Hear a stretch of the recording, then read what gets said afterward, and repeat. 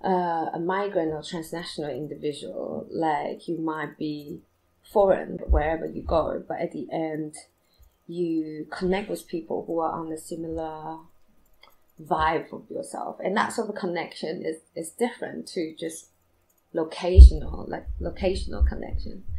Right, okay. So LA stands for leave of absence. The name of the space came around because I myself was absent from London, where I received all my art education when UK replaced post-study work visa to working holiday visa. In 2012, I had to leave UK.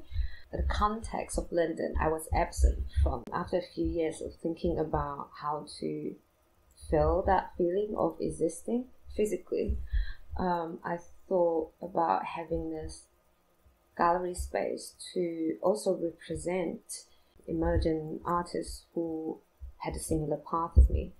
So they probably came here to study for 2 to 3 years. In my case, I was studying for 10 years, and there's no possibility to work to put the use of what we learn to see how it responds to society.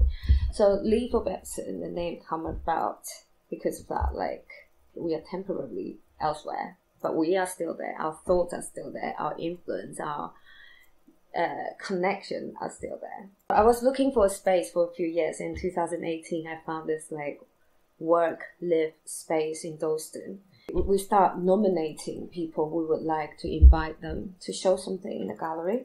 And there were this set of rules that we nominate someone that we know, like a friend, nominate someone that we inspired by, just artists that we want to get to know. And the third one would be someone who doesn't have the right to live and work in the UK anymore. This nomination system is a good way to see the connectivities of the art circle, but later I realized I would like to have more curatorial influence into this space. Like, I wanted to do group shows, and I wanted to respond to certain thoughts and events by putting on an exhibition. So then in the second year, in 2019, we start curating group shows. And then pandemic came. At the beginning, we just felt so like, what can we do for each other? And you kind of feel a bit useless being in the art, thinking like we're paying so much rent to have that space empty. It just felt so wrong. So I think that was when Shona mentioned about some surgeons. They were being kicked out by the landlord because they are working in NHS, right?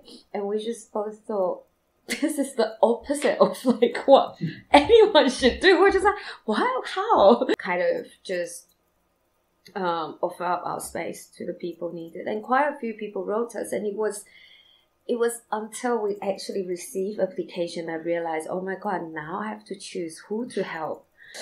And at the end, like, it made a lot of sense for the nurse to move in for a bit. I think this is the thing about artist-led space. I think you make your own decision. Even though the landlord got pissed off, I guess that's the consequences, right? But I think when it comes to more institutional thing, like, you can't really make the decision. But really, what during the first lockdown, what does gallery have to offer?